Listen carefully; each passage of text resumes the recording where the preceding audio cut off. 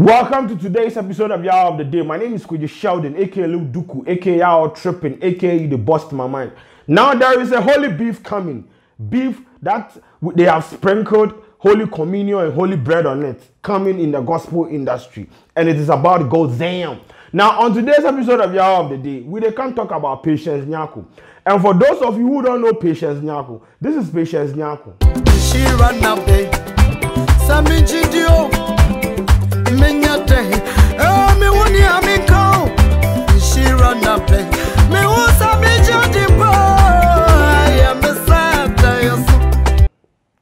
Now, she was interviewed on a radio station. It was, I think, a gospel radio show, and she was being interviewed. And they asked her questions about the gospel industry and whether she's been getting the attention she deserves in the gospel music industry. And for some funny reason, she found ways and means to drag Joe Mettle's name into the whole conversation. This is what she said. Christian country now we're having about 2,000 over gospel musicians. I don't want people to say your friend is Joe Mettle kwani gospel musician na. The real omo Joe Mettle no Joe Mettle ondu hoye. I'm telling you, the real omo person mo peja Joe Mettle ko do baby no. Or your gospel musician ondu hoye. Mo omo maga any problem. I'm telling you. Yes. When it comes to no Brofo nyum Joe Mettle ne brofo nyum yesay. Enya Pentecost nyum na Joe Mettle nyum. Eto. Say ye kase Methodist ne na sefo nyina kase mamon to nyum bioma. Joe Mettle ne stand baba be yesay. How about yana ye tronyum? Look at musicians so man kasa tronyum e wo Ghana ha. She na see, she Dina Hamilton, she just blessing. Mo buye nyina because ye nka brofo. It's brofo and aduane ayedi. Now, first of all, I don't vibe with what she said, you understand? Because, most sorry, you Patience Nyarko, for example, you are known for only one song. That is it. That is it. That is the only song you are known for. Apart from that song, I don't know any song that you have out there that has had the impact that Obinyani has had in the previous years, you understand? So you can't just go and sit on a radio show and try to denigrate and castigate your colleague gospel artist. Where have you reached? If they book you or when they book you to go perform and you finish performing Obinyani, what are you going to perform again? The national anthem. Are you going to perform the national anthem? That is my issue. You have only one hit song, and that was it.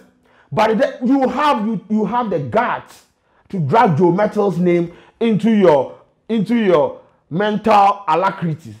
What the hell? What the hell? This is not me taking sides. It is about time that me the gospel music them are people them are beef. It vex me past. That's why they like Brother Samuel. Brother Samuel go studio no I try your mama.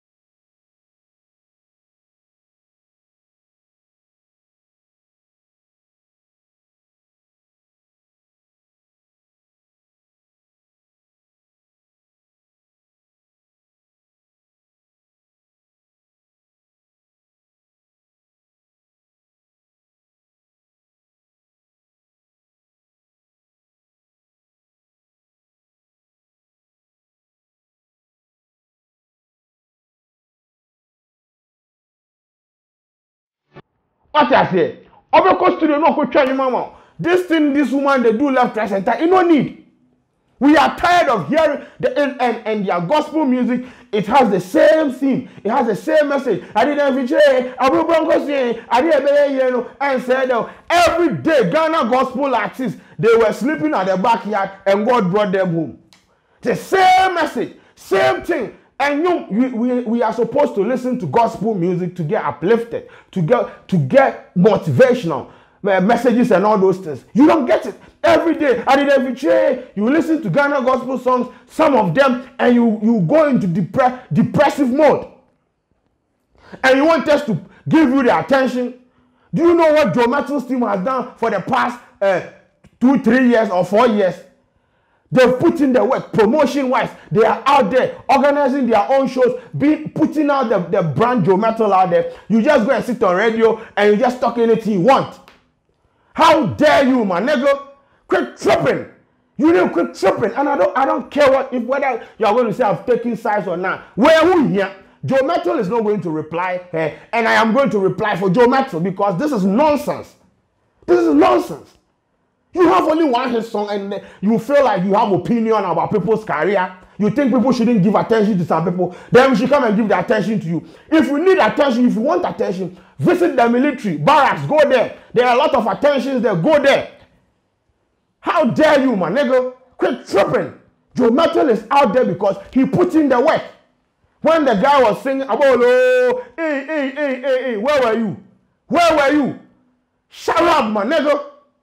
And she was interviewed, I think she was being interviewed by one of the Joy News guys, and they asked her some questions, and she walked away.